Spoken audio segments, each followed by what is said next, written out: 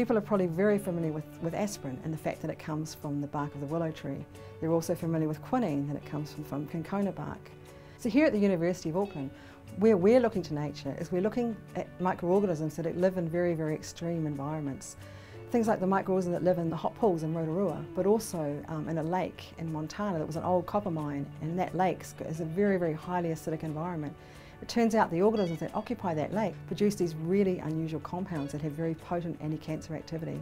But the structures of these molecules are hugely complex, so only very, very good medicinal chemists can come along and make and recreate those molecules, and that's what we're doing here at the University of Auckland.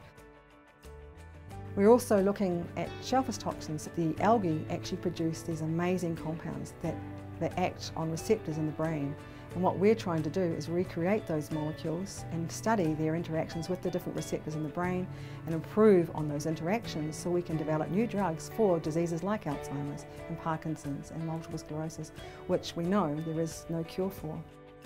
We also had a lot of success in the commercial area. We worked for a company called Pharmaceuticals, and they'd come up with a compound that was produced in the brain that protects your brain cells, your neurons, from dying when you suffer from brain injury. So we went away and we made lots and lots of analogues, 120 different analogues of this molecule, and made a better one. And that compound now, it's been developed by Pharmaceuticals, and the US Army have put $18 million US into funding a clinical trial in trauma centres all around the world to see whether this drug will work in humans. So medicinal chemists like myself will always be looking to nature to find that really good magic bullet to kill some major diseases. It's only a matter of time when we will actually uncover some really good molecules from nature's medicine chest that will allow us to cure some of these diseases like Alzheimer's and Parkinson's.